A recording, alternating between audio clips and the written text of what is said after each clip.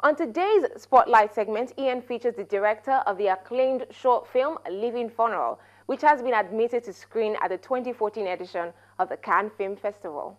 Let's meet Udoka Oyeka.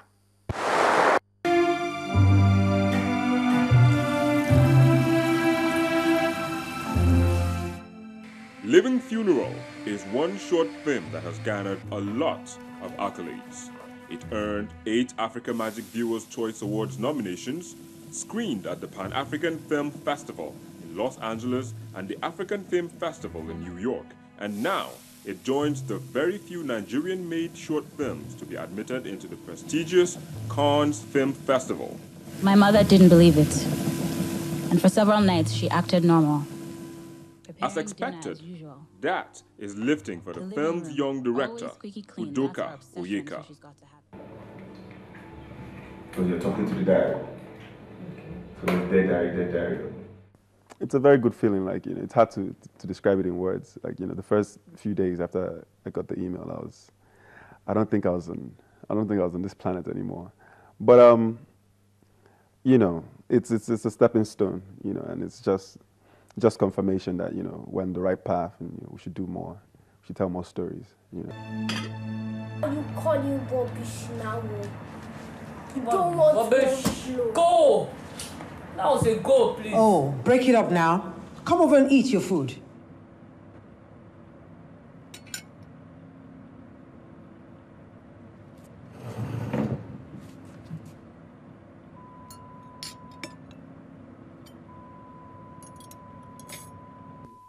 Well, Cannes is one of the biggest.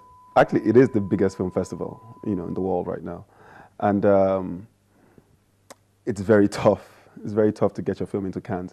I wouldn't say I did anything different or special. I think it's the film. I think it's the story that we decided to tell, and the way we told the story.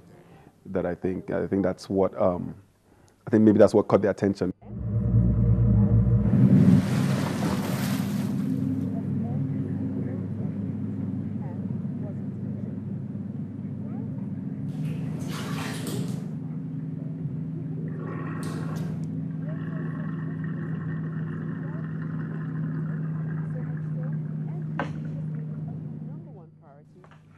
The short film was created to help generate some awareness for breast cancer, and it chronicles briefly the pains that comes with terminal cancer.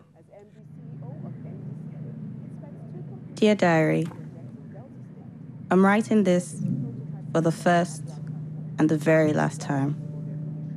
Very soon, I die. You have been my faithful companion for so long. You're the only one who truly knows me. I used to look different, but that was in another life, another time. Now, I'm dying of cancer, breast cancer. I have about 2 weeks to live, and I have come to terms with it, but my family hasn't. This is all that's left of me, dearest diary. And this is all there will be after I'm gone. There's something about the film that people can connect to. It might be on an emotional level, it might be on a technical level, but people always seem to connect with the film.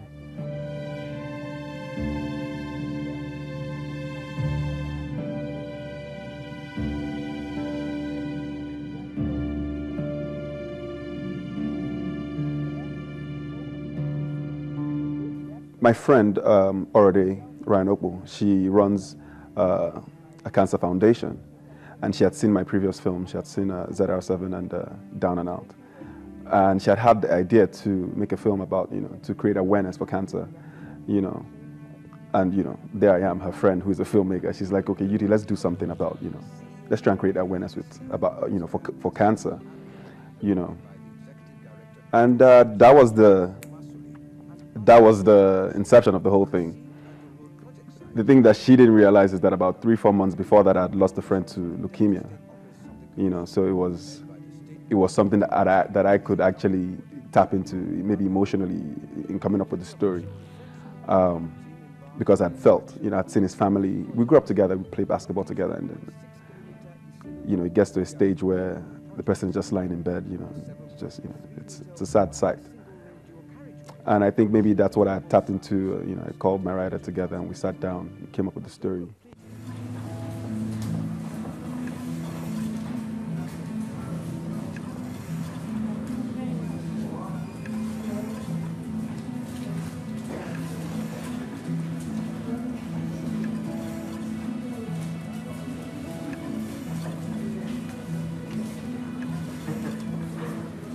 Living Funeral also has on its cast Norbert Young and the delectable screen diva of the early 90s, Liz Benson, who before now has stayed away from the screens for over a decade.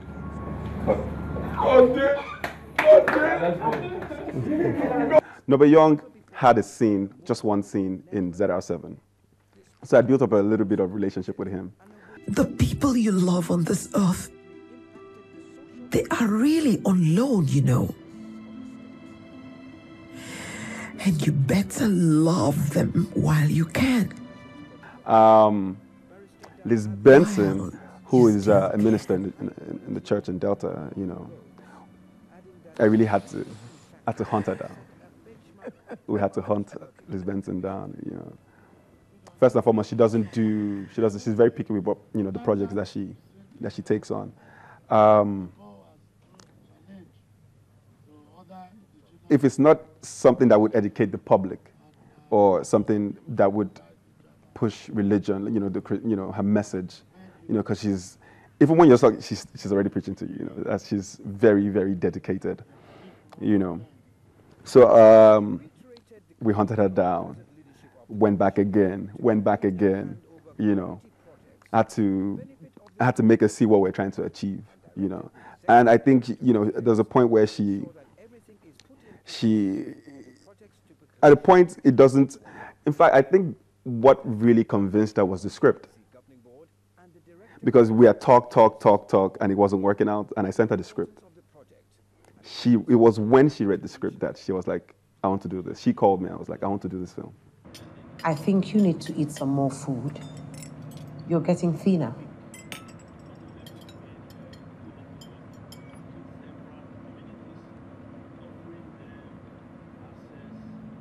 It was so easy working with her. She wasn't. And then her mind. She didn't give any problems on set, And everybody respect.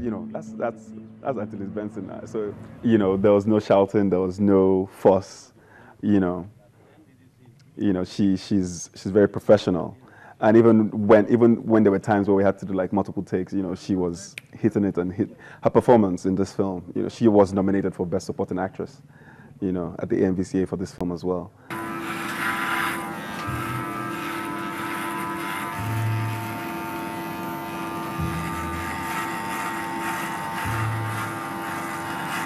Finding the lead character was difficult. The girl who played, the girl with the cancer, and she also played the sister as well.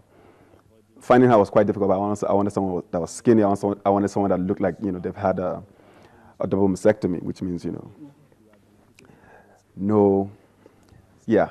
So that was very difficult because most of the actresses I knew, it just wasn't happening.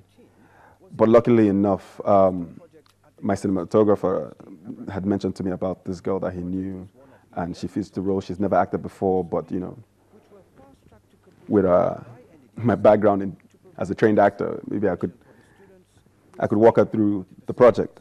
So I met her, very nice lady, Stephanie Wilson. So this was her first film, and I think she nailed it.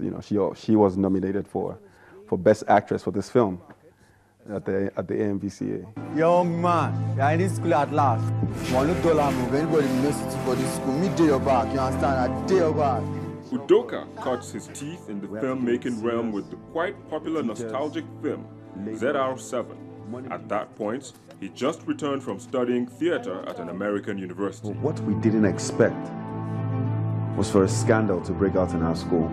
As an actor, I wasn't seeing too many projects that I could get into. And I decided, okay, let me make my own film.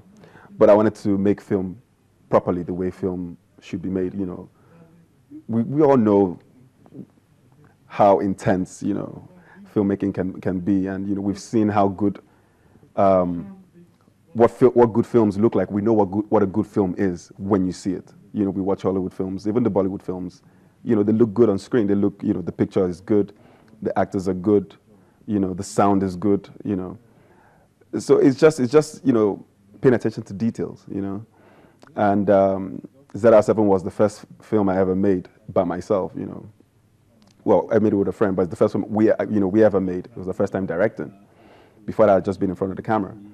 And, but, you know, I spent about 2 years doing research on filmmaking because I didn't have the opportunity to go to film school. I leave this world with no regrets because I had the best there was in this short life of mine.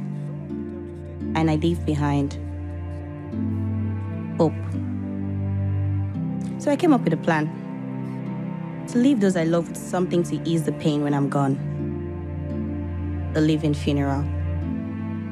Although Living Funeral received 8 nominations at the AMVCAs, it walked away from the awards empty-handed. It had been pitched against feature-length movies as a short film. It had very limited chances. Its qualities, however, remain high up there with the rest of the best.